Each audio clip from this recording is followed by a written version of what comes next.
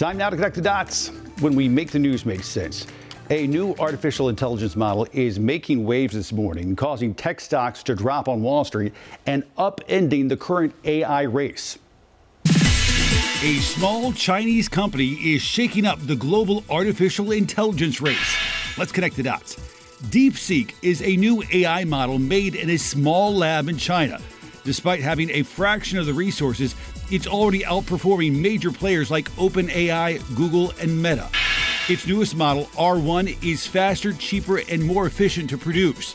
Experts are comparing its development to Sputnik in the global space race, calling it a wake-up call for tech innovation. But questions remain. Some wonder how such a small team could surpass the best-funded companies, while others worry about its potential link to the Chinese government.